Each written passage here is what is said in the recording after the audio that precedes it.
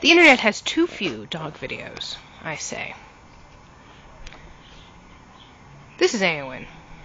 It's a warm spring evening, and my co-star is Javert. Hey, you two. Why don't you do something fun and entertaining like you were a minute ago? Eowyn has a stick. I show you stick. Ha-ha! I run off with the stick. Javert has his own stick. It is not nearly as large as Eowyn's stick, but evidently it's more crunchy. Eowyn, don't eat the stick! Yeah. In a world without sticks, they're unhappy dogs. Now, I bet you're wondering, doesn't Sarah have 3 dogs? We only see 2 dogs here. Oh, I do have 3 dogs. Because there's Eowyn. And here's Javert. And behind me on the deck, lounging, is Guinevere. She's the grande dame of the dogs. And she's feeling actually kind of cuddly today. Aren't you, Gwenny? Oh, aren't you a sweet dog? Hi, Gwenny. So she's hanging up here on the deck with Mama.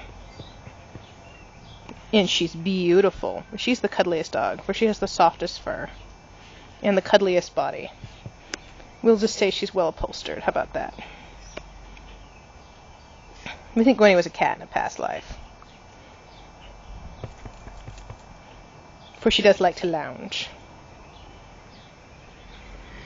But back to the madness. That isn't terribly mad. But it's about 5:15 on a beautiful March evening. Oops, that's my finger. The great cinematography. And generally dogs. So here's our bright blue sky. I don't know if you can hear the chattering of the birds.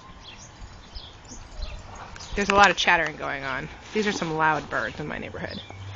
And if you look over this way and not directly into the sun, this is the road that is the access road to our house. So they occasionally come over to this part of the fence to see if they see a certain somebody's car who's not home yet. Don't you? Hi, are you cute? Here, let's do something kind of fun. Yes. Oh yeah, don't step on the ball. Look. All right. To round out this video, so it's not just 3 minutes of nonsense nattering and dogs.